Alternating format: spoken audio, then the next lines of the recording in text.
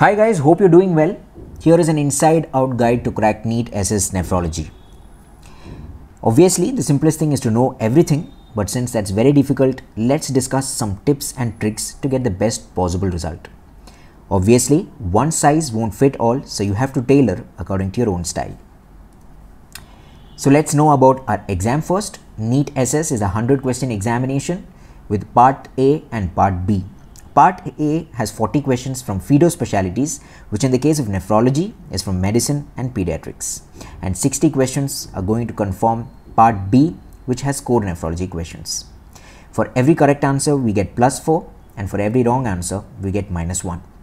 So here's a tabular column which shows us the rank and score of people in the NEET SS 2020 examination for nephrology. So you can see that rank 1 has got 350, rank 3 has 336, rank 5 has 324, and so on. So I feel that we all have to aim to get into the top 50 at least, and for that I feel the magic number is going to be 80. We need 80 correct answers to achieve that magic number.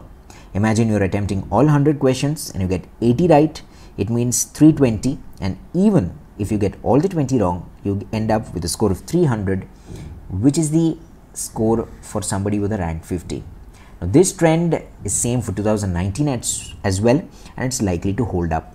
So 80 is your magic number. So the importance of correct answer is that so you need maximum correct answers, and the magic number is 80. At the same time, negative answers are also very important. Imagine you get 80 correct, you get 12 wrong, and then leave the other 8. Your score is obviously going to be more than 300, and your rank is going to go up. Okay, even for a 10 mark, 9 mark difference, you have a difference in rank of 25. And as you go down, the crowd starts and you get lost in the crowd. This is a screenshot from the NEET SS 2020 prospectus, and it gives a clear idea about the importance of negative marking.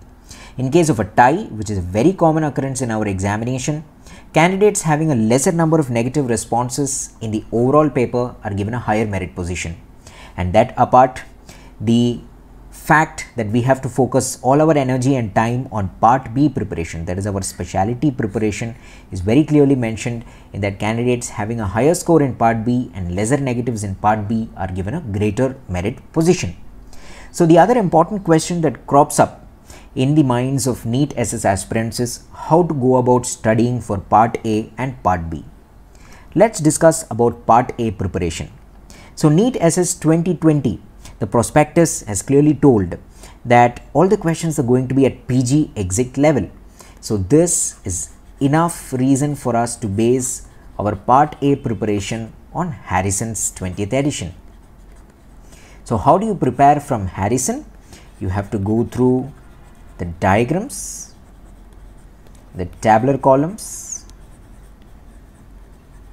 and the algorithms. So we have to use our available time, whatever we have allotted for Part A, to learn the diagrams with their footnotes, the text below the diagrams, the tabular columns, and algorithms. This method will definitely give you at least somewhere around 30 marks in Part A. And the rest of the time, the maximum amount of time, you have to focus on your Part B preparation. So how do you prepare for your Part B? You have 3 resources that you have to use for nephrology: Harrison's, FKZWV, and KDIGO. So of late, the trend has been changing a little bit, and you are getting more number of questions from the specialty textbook, that is FKZWV. Okay. So, but the first step I feel is to read the nephrology part in Harrison at least 3 times before moving on to FKZWV. FKZWV also, it's great if you can cover 3 times, or at least a single reading would do for NEET SS. And KDIGO, you have to be familiar with the latest recommendations. What are the differences between NEET and Central Institute examinations? The questions in Central Institute examinations tend to have a little more in-depth understanding of the subject, and NEET SS questions are slightly more easier. And I've always felt that NEET SS, many questions are answerable with knowledge from Harrison, whereas Central Institute examinations definitely need a reading of FKZWV. So FKZWV needs greater attention for somebody who wants to crack AIIMS PGI JIPMER, whereas Harrison and FEHALI equally for somebody who wants to crack the NEET SS examination. Okay, and these are the topics in nephrology, an overview of the topics. So basics means embryology, anat, physiology, fluids and electrolytes. Okay, so there is no one particular topic which is more important than the other. I believe that there is equal representation in every question paper from all these areas, but at the same time I just want to highlight one or two things. For example, stones and urinary tract obstruction. It is a very simple chapter to cover, be it from Harrison or FEHALI, and compulsory one or two questions are going to come from there. So it may be useful, especially for people who have lesser time towards the examination, to focus on such high yield areas.